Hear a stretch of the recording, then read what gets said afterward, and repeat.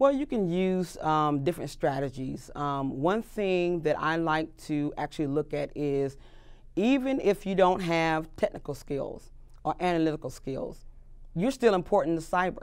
Because when I am partnering with someone outside of my community, I need to be able to talk to them at their level, at their functional level.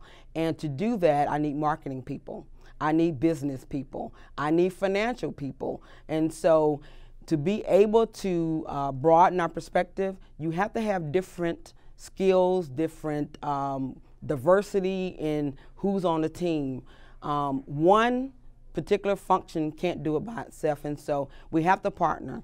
Team sport again, and you have to be able to employ to them that cybersecurity is not a hindrance. It's actually an advocate for them to get their mission done securely.